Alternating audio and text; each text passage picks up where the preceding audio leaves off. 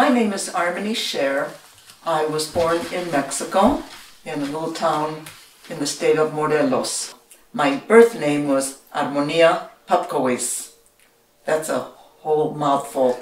A lot of people had trouble pronouncing because in those days, children weren't named that kind of name. So I anglicized it to Armini, and I legally changed it when I became a citizen at age 18. My parents came from Russia and Poland, mother from Russia, father from Poland, and they lived in Paris for a while, and then they immigrated to Mexico, and in 1941 we immigrated to the United States. I'm Joyce Sindel, and I was born at the White Memorial Hospital in Boyle Heights. I met Armini because she lived across the street from us, and I honestly didn't know how we met. I just thought we were playing, because that's what we did. We played. We played in the street or on our front lawn or wherever it was. Arlene lived down the street from me on Folsom Street, and I remember her as a little girl with a lot of hair, curly hair, which I was so envious of because I had very blonde, straight hair. My name is Arlene Dunitz. In Boyle Heights, when I lived there, my name was Arlene Light. And I was born in Cleveland, Ohio. And my parents came here in the late 30s, probably, I believe, early 1938, because I started kindergarten here. My mother always worked, but she sewed. So she was a power machine operator. She sewed women's sportswear in various terrible sweatshops in Los Angeles. And it was usually piecework. You know, if you were able to sew 20 garments or 20 whatever it was, then you had, and each one was 16 cents, then that, and I'd figure her pay for her. And so it was, you know, you were pushing yourself.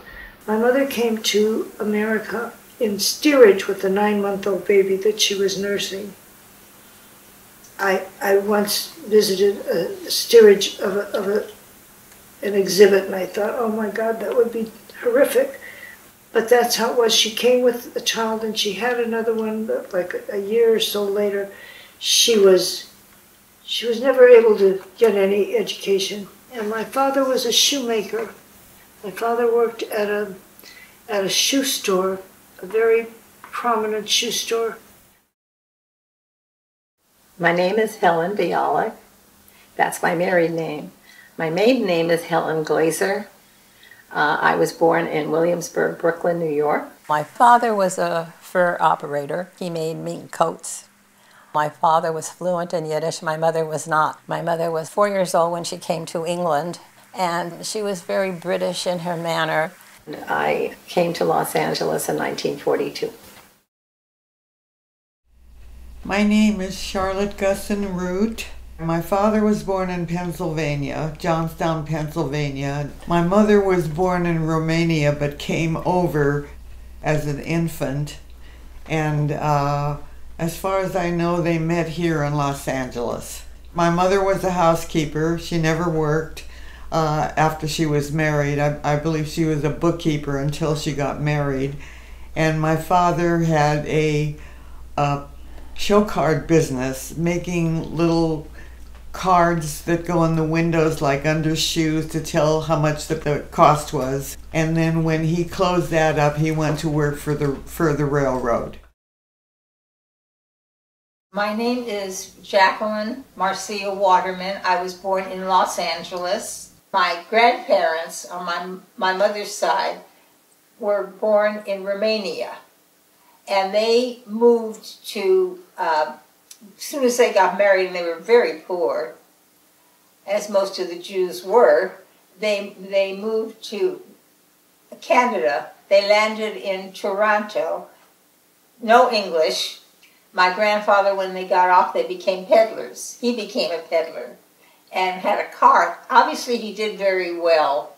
When my aunt got married and moved to California, then my mother's family all migrated to Boyle Heights. And the reason they ended up in Boyle Heights is my grandfather sold his farm in Winnipeg, Canada, and he obviously had money because he came here and he built 3 different duplexes in Boyle Heights, which was the place to move. It was a very healthy place, and that's where the Jews were. There was no Beverly Hills. There was nothing. This would have been in the 20s. This book is from 1944. Everybody knew everybody. Oh, well, there's Harmony. Her maiden name was Harmony Pupkowitz. It was. She came from Mexico.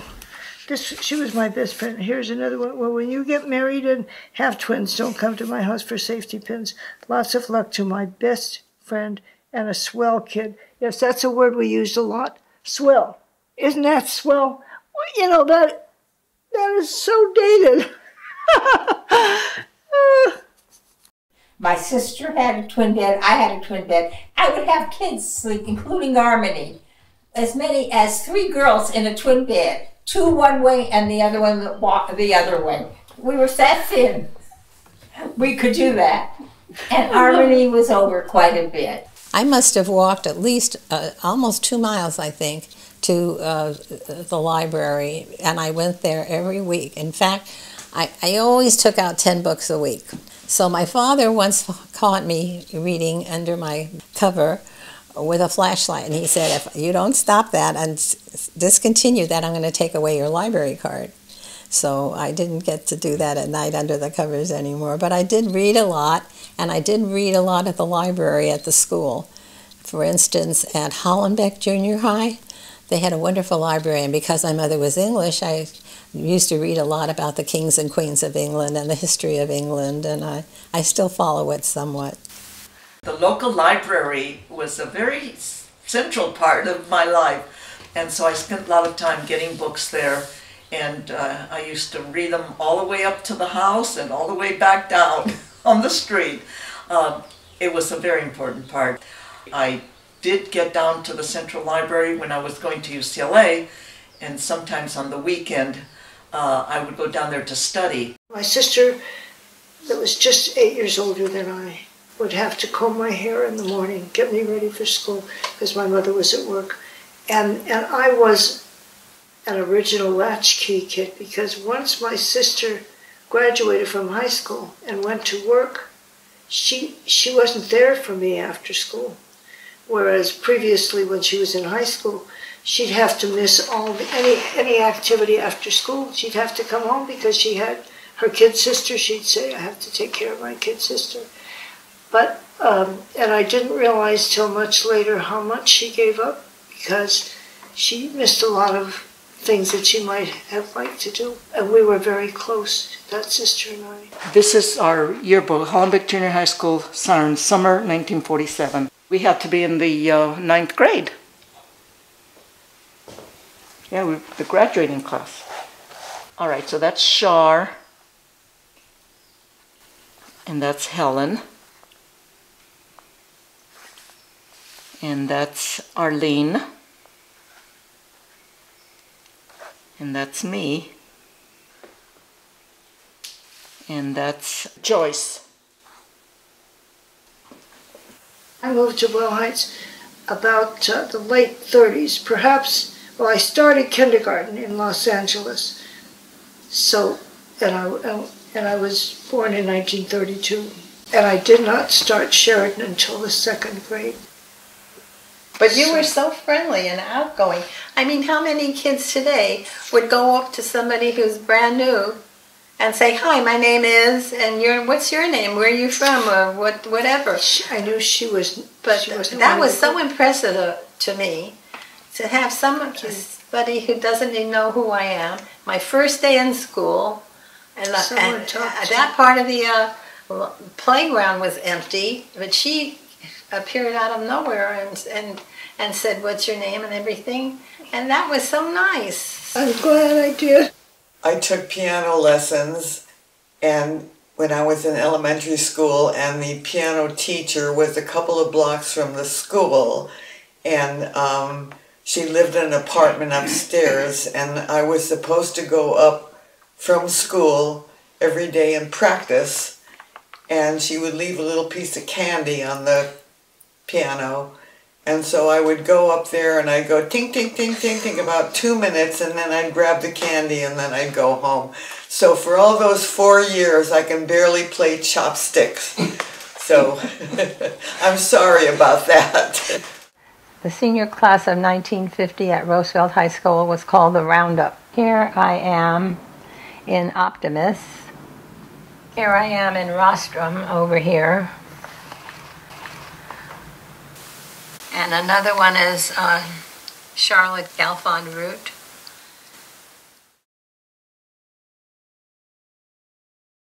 You have to remember, we were born into the Depression. And the Depression wasn't over in 6 months. It lasted for a long time. So it was hard years during our youth. And I remember that we were able to work at the age of 14. They let us work. I worked at Thrifty drugstore. Because of the war and the shortage of people available to work, they let them hire young people. I also worked at May Company, selling candy, which almost did me in. But Thrifty drugstores was a very busy place. Thrifty was in Boyle Heights, which is on Soto. I mean, on Brooklyn Avenue. You couldn't sell condoms. If you were a woman, you had and a man came up and said this is what he wanted to purchase, you had to refer him to the pharmacist. Is that so? That's right. I didn't know what a condom was at that age.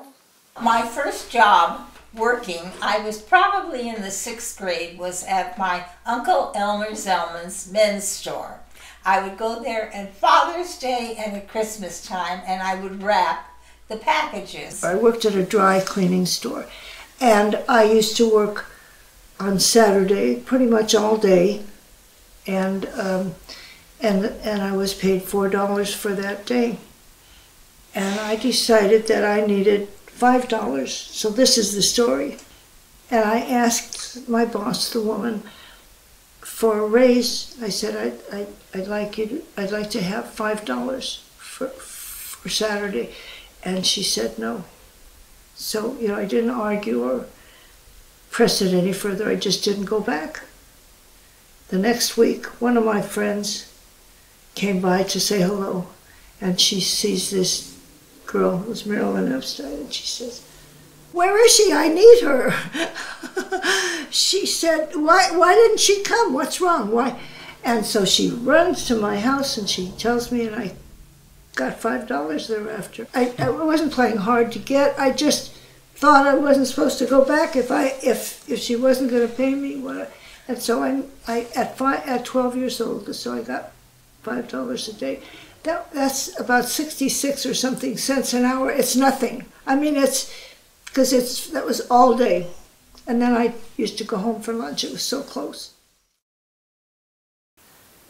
Brooklyn Avenue was the main business street. And I remember my mother used to buy her poultry at a store where there were live chickens. And they'd go in and pick out a certain chicken. And then they were all kosher killed. There was a certain man, a Moyle, who would say a prayer, and then they'd kill them in the most humane way, I guess, whatever. And I would have to sometimes go pick them up on Thursday, because then my mother would have a chance to cook for the Friday night. If you wanted to make chicken soup, you bought a chicken and you cooked the chicken and you made chicken soup. Grandfather opened up a shoe store on Brooklyn Avenue, which is now Senior Chavez, which was also close to Zellman's men's store, which they were all on Brooklyn Avenue and basically the same side of the street. I was in elementary school at Sheridan Street School. My mother was pretty an avant-garde person, and she opened a store on Brooklyn Avenue, now known as Cesar Chavez. And she sold radios, large radios, refrigerators, stoves, etc., etc. And she did that, as well as booking my dad's jobs. My dad was a plumber, plumbing contractor. And I remember our house always being, well, it just always was like the meeting ground. And in the back, my Uncle Jack repaired radios and whatever else people needed to have repaired. My grandfather opened up a shoe store on Brooklyn Avenue, and then he gave my uncle, Elmer Zellman, a store to open up a men's haberdashery, is what it was called. And that was there up until probably, I'd say 15 years ago. One day we had a friend, a man who we've all known since elementary school, and he joined us for one of our lunches, the group of 6 women, and he asked us what was on the northeast corner of Brooklyn and Soto. Well, we all knew it was Curry's Mile High Ice Cream. I said, well, what's on the southeast? What's across the street? And then someone said, oh, that was Detroit Bakery. No, I said, that was a bakery my mother sent me to. Detroit Bakery was farther down on Detroit, so I mean, it was just comical. What was the name of the other bakery?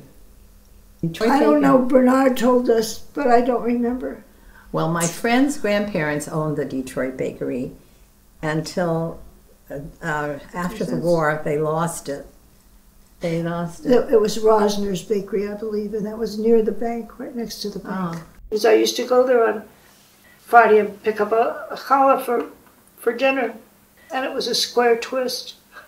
That means it was a pan loaf. It wasn't a braided, but the top was braided, so that was a square twist. Arlene and I used to go to the Brooklyn Theater quite regularly, and then we'd go right up the street. There was a Mexican restaurant, a small restaurant, and we would have Mexican food there, and we loved it. There were 3 theaters, the Brooklyn, the National, and the Maralta.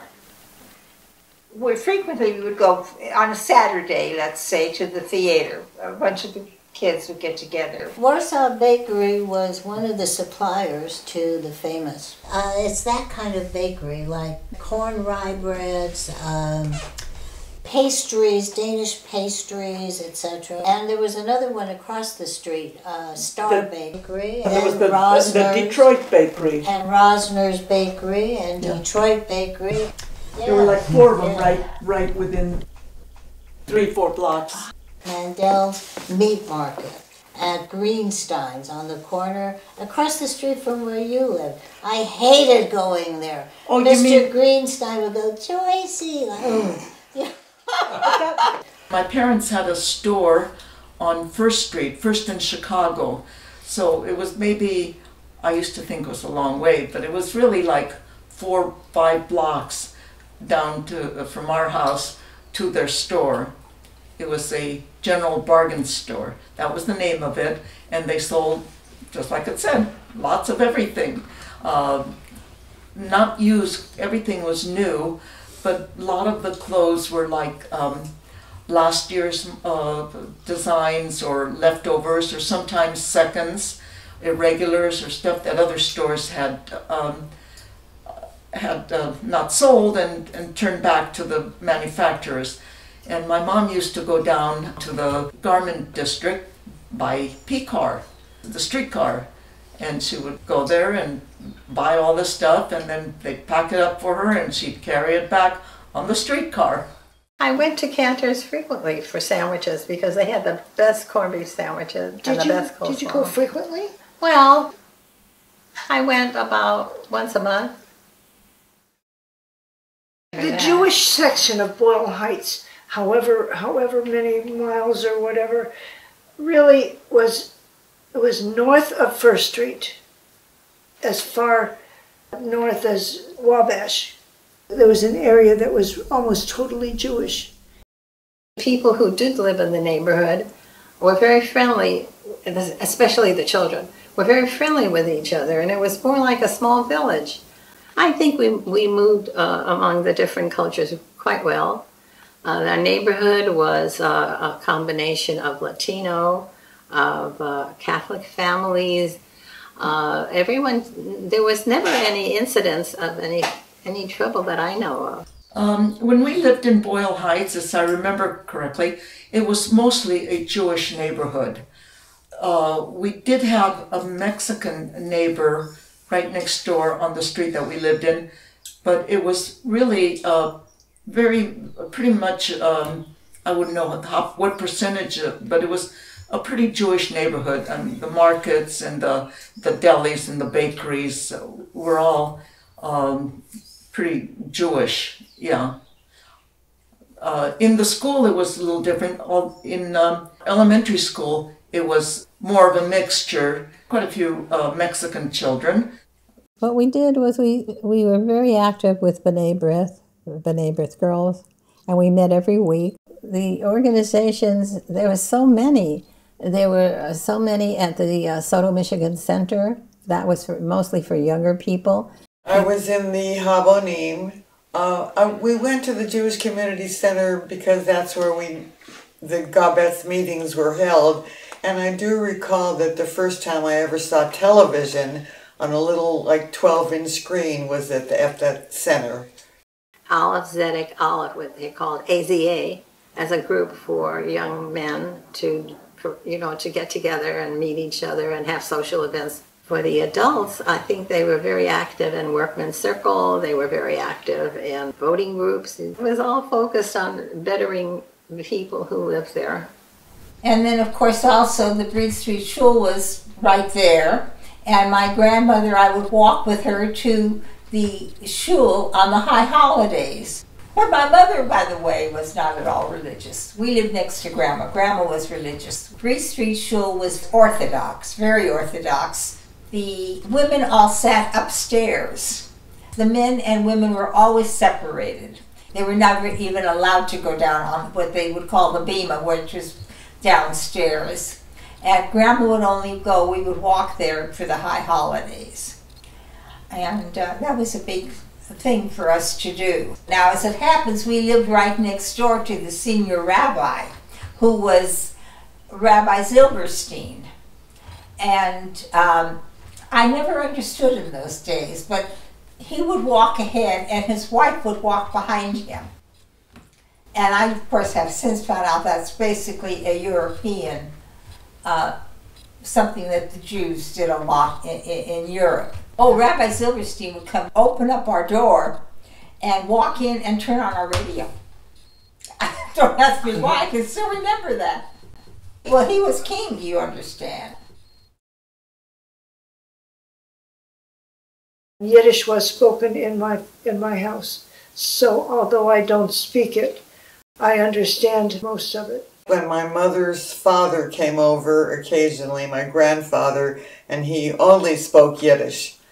And so I could never really talk to him, but I do remember that he always brought us candy. That's the most I remember about him. My grandmother spoke Yiddish to me. She could speak English, but she was much more comfortable with Yiddish. I would answer her in English. On Sundays, there was Mr. I think it was Friedman, had the Jewish hour. We would always listen to the Jewish hour. And I remembered, I understood everything in those days. And then there was also the Forward newspaper, which was in Yiddish, not Hebrew. There was a difference between Hebrew and Yiddish. People in those days, if you spoke Yiddish, you might have a different dialect, but you could call anywhere in the world. The Jews would be able to converse to some extent. There was a newspaper, a Jewish newspaper, called the Forward, or the Forwitz. Not my mother. My mother didn't read those papers. My father did. Well, at one point, my mother did become rather proficient in Yiddish, And when I tried to talk with my husband in Yiddish so my children wouldn't understand what I was saying, they went to the library and looked up Yiddish books and then translated what we were saying into the English. My mother would speak to me in Yiddish, and I pretty much understood everything. There were some things that I didn't understand, but most of the things. But now when they didn't want me to understand, I don't know exactly what they spoke, if it was Polish or Russian, but they could communicate in that way. So I knew they were talking about secret stuff. My mother and dad spoke Yiddish as the language they didn't want us to understand. Otherwise, it was English spoken at home. And unfortunately, I never really learned Yiddish, so I could never talk to my grandmother. My first language was Spanish, and I knew absolutely no English. My parents spoke 7, 8 languages. They were, in Europe, you travel around the countries and you learn these languages. They spoke mostly Spanish in the house. Between them, they spoke in Yiddish. Sometimes they spoke in French. Basically, the Yiddish or Spanish, the two main languages I remember. Then I learned Yiddish when I was going to the folk show. I used to send little letters to my aunts in Mexico in Yiddish. I don't think I could do it today. I remember wagons with a horse and a big cart, and a man would come around. And we lived in a large flat and we were right next to an alley, and we would see someone come by on a horse with the wagon. He was in the wagon, not on the horse, collecting rags or whatever. And even an ice wagon early on, that ended. Most everybody had refrigeration by that time. But I remember that there were horse carts. Well, the way you got around mostly was walking. Oh, we walked everywhere. We walked everywhere. And streetcars and buses were the only means of transportation to other parts of the city. There were no freeways then. Very few people had cars. Gas was like 19 cents a gallon. They had a light, and it would shoot up if it was go, and it would come down and say, stop. There was a bus on Brooklyn Avenue. There was a bus on Soto Street. There were streetcars all over the place. There was a television. There was no such thing as Facebook years ago, and there wasn't any way of communicating unless you talked directly to the person. That's right. Oh, yes. There was always that. You could always talk to someone or call someone. You had party lines. You didn't have one person to a telephone.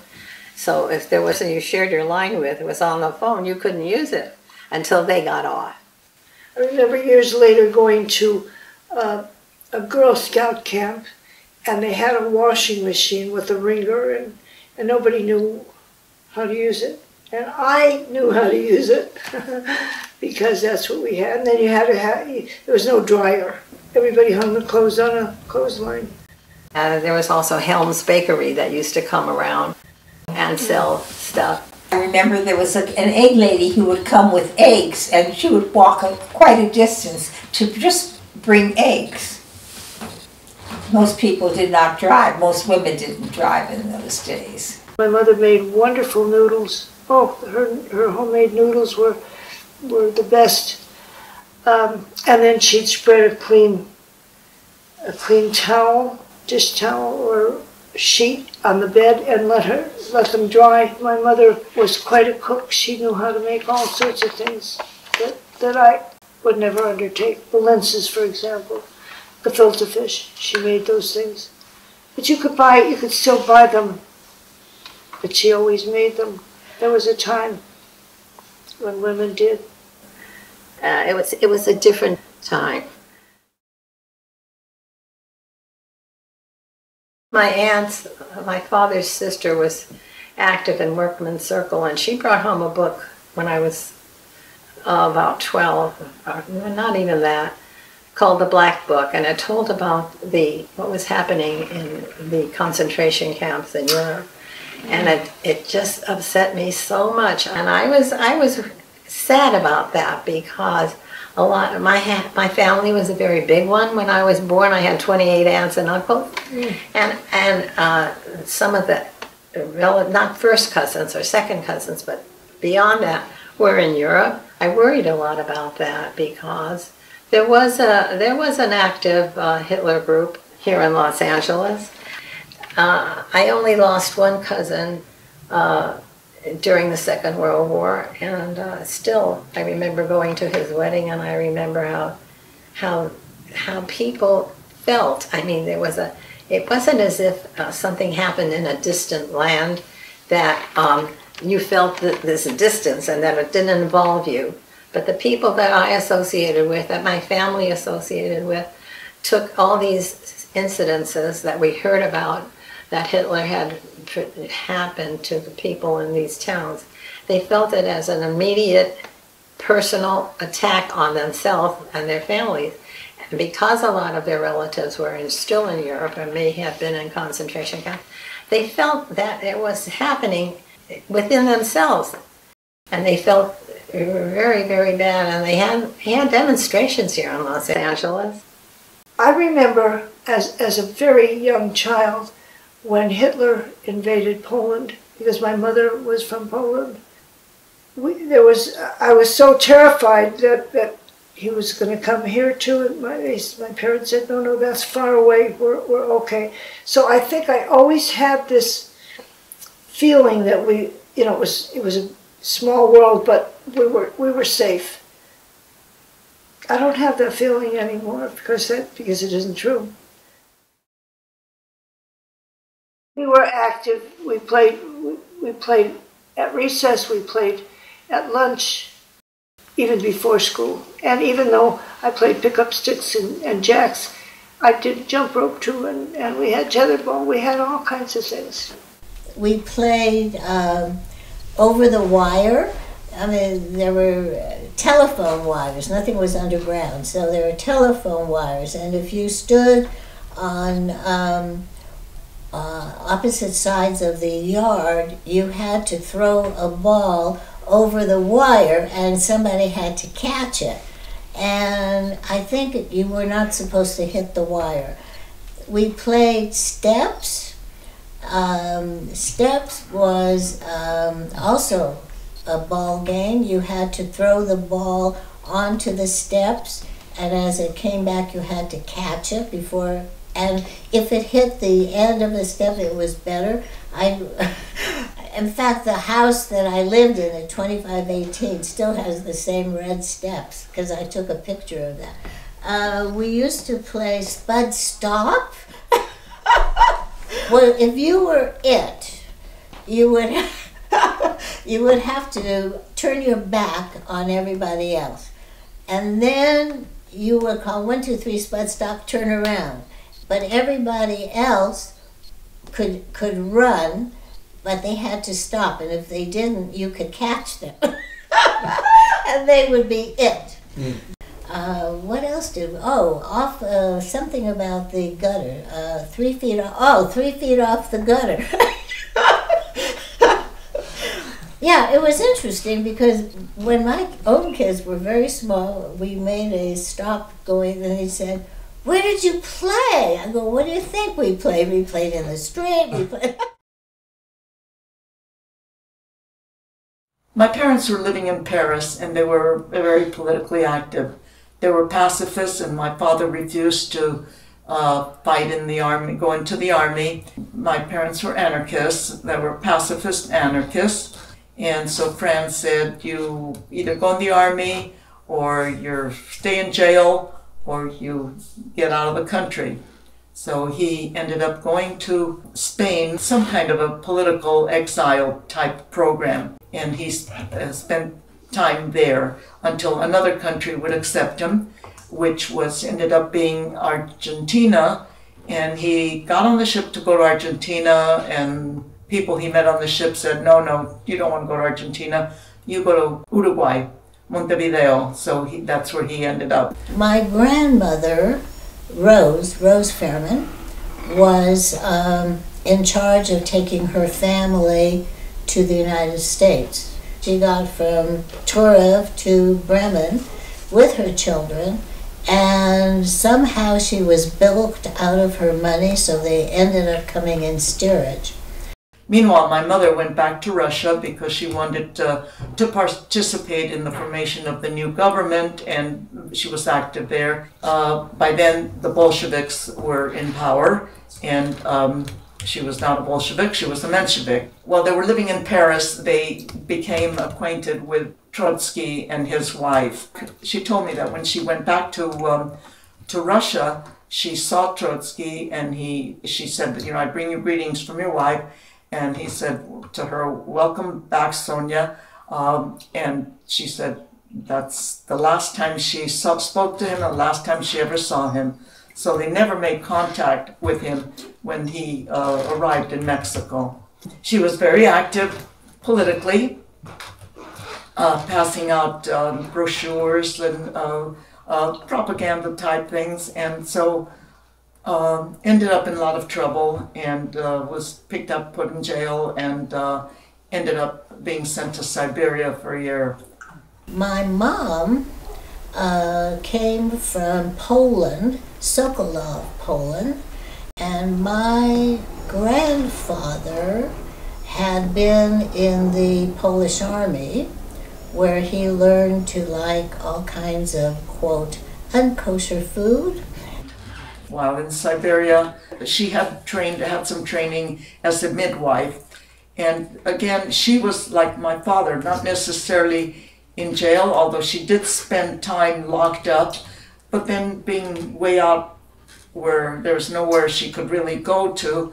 There was a town nearby, and they were eventually given some freedom to be in the town. So she did a lot of deliver babies and other such things in the town, and earned a little extra money, and eventually was able to escape from there, made her way back to Moscow.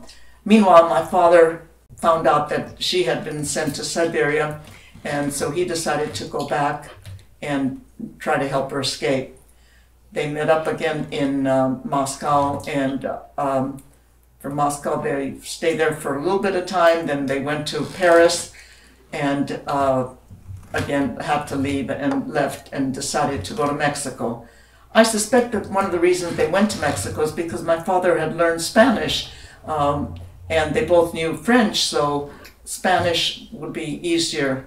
My grandmother, Esther, was very European, very kosher, and they first came to England. It's all very cloudy to me, but somehow or the other, the Farbstein family arrived in St. Louis. Why did they come to Boyle Heights? I don't know. My parents were very active politically in Europe, so for many reasons they ended up going to Mexico. Between 1918 and 1921, more or less. We moved to Boyle Heights sometime in 1942. I spoke not one word of English. My father did not drive, and my parents did not speak English at all at this point. And I have an older brother. He's 6 years older than I, so he must have been all of 14 or 15 when we moved. And he drove the family in an old car from Ciudad Juarez, where we lived for a couple of years, waiting for our papers to come through to immigrate to the United States. And then he drove all the way to California, and because my parents didn't drive. We didn't belong to a synagogue, but I did attend Cornwall Street Synagogue, especially at holiday times. My father wasn't a religious person, and I think a lot of it had to do with financial reasons. We identified as Jews, and we practiced a lot of the things that happen in a normal family of Jewish people, but we did not belong to a synagogue. My mother was raised in an Orthodox family, so a lot of what we did was we were not allowed to write on Saturday, which was the Sabbath. And this is a carryover from my mother's learning. We weren't allowed to, carry money on Sabbath, and it was a lovely feeling of being encompassed in a larger group.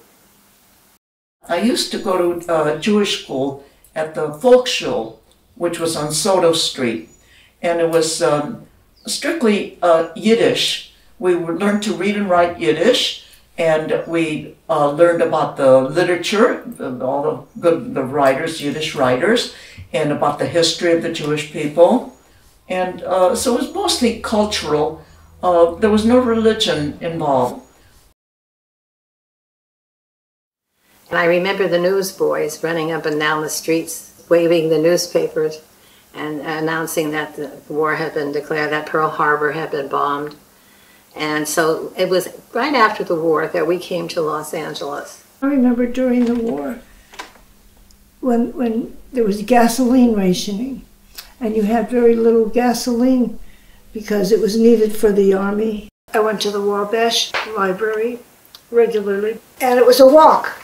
Nobody was driven to school. Nobody was driven to the library or to anywhere. First of all, there was no gasoline during the war for anything but what you might want to do special with the family on Sunday, for example. You had stamps. There was gas rationing. Certain days you could drive your car and you couldn't get sugar, butter, meat was in short supply, many things. And I know my mother used to switch her stamps for sugar and gave it to a lady who would help us out sometimes in the house. And she would give us the butter stamps. And you would switch these kind of things and try and manage that way. Except when there was canning time. When there was canning, Mom needed all the sugar she could get. And they would have these big vats, and you would can all your fruits and vegetables. Of course, we were all big on buying the stamps, the saving stamps, and then turning them into bonds. So we'd buy 10 cents at a time, or whatever, and then turn them into savings bonds. We also had newspaper collections, newspaper drives. We used to have collect tinfoil from the gum wrappers. This was during World War II. I went to the City Hall every Saturday and became a runner for Captain Mabel Patton.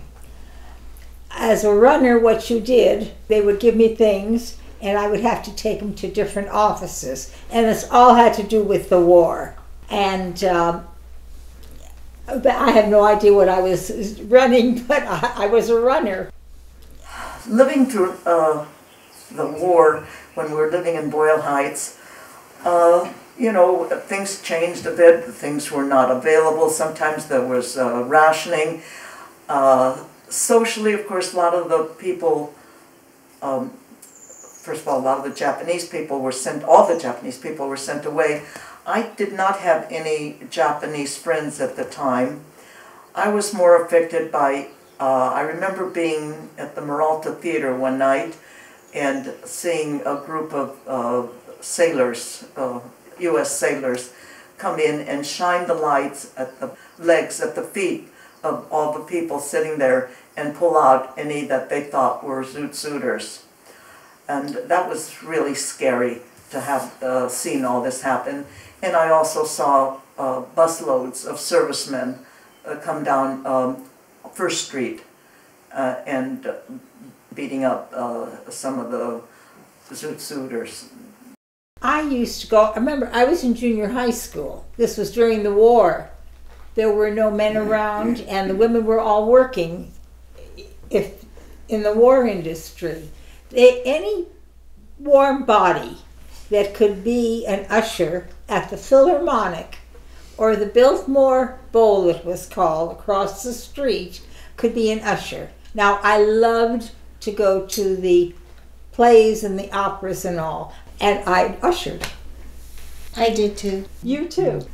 So did I, and the programs Yeah, Civic Light Opera Association. That's where we used to see most of the shows.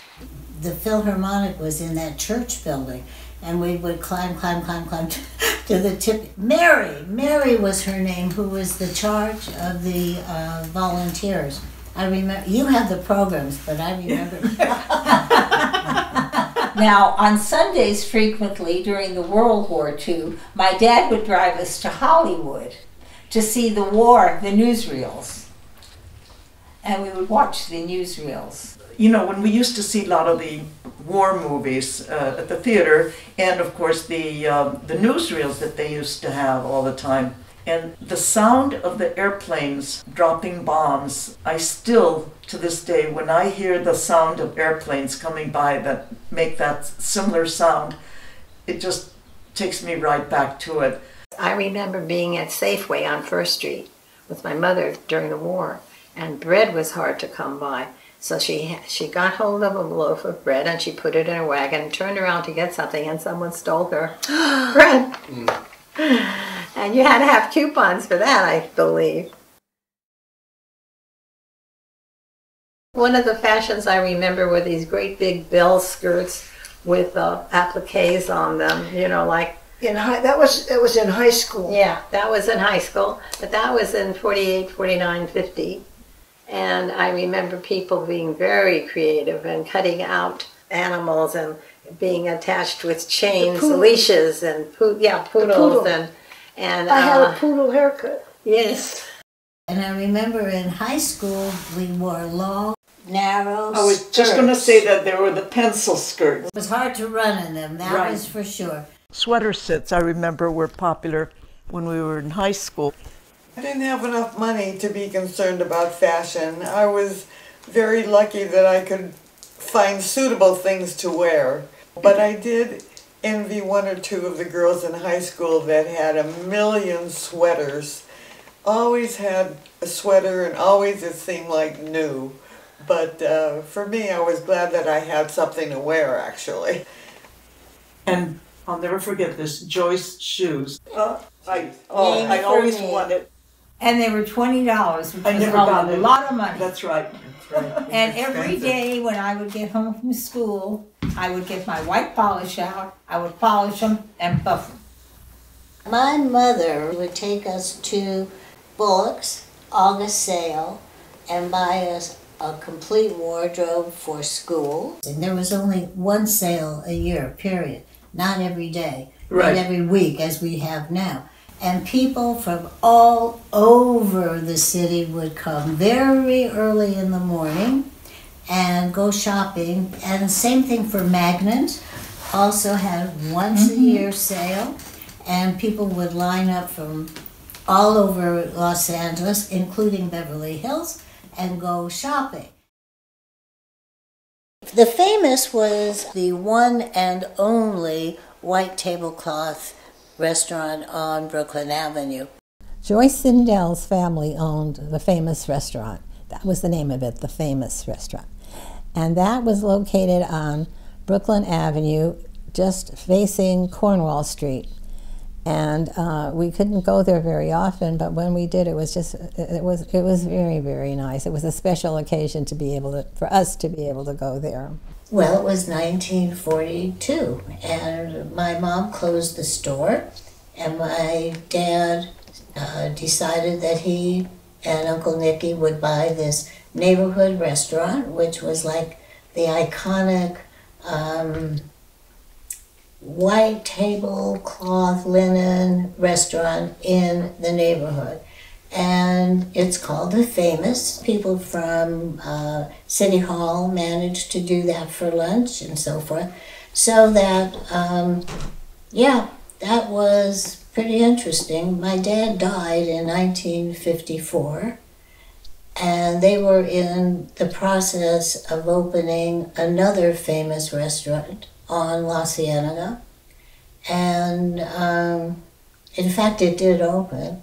And my dad was managing the one in Boyle Heights, and my brother stepped up to help do that. And the one on La Cienega was just north of Melrose. We didn't go out very much, once in a while, but if we went out as a family, we went with, remember, we didn't have a car either, so we were pretty limited. But since my parents had the store, every so often on a Sunday, we'd go out to dinner as a family, and we'd go to the Famous. Really? Yeah. Thank you.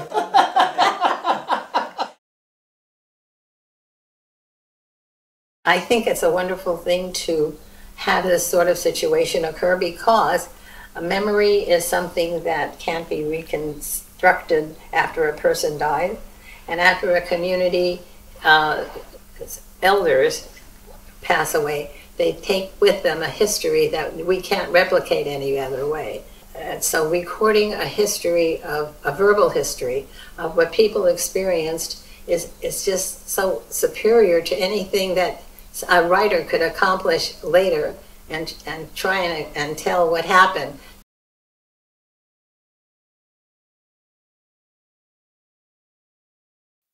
Far off upon the hillside, I hear the sun playing.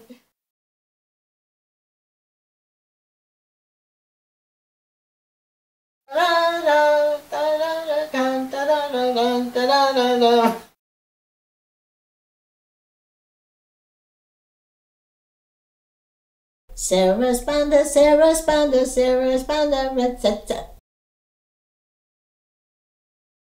Sarah Spanda, Sarah Spanda, Sarah Spanda, rat-tat-tat.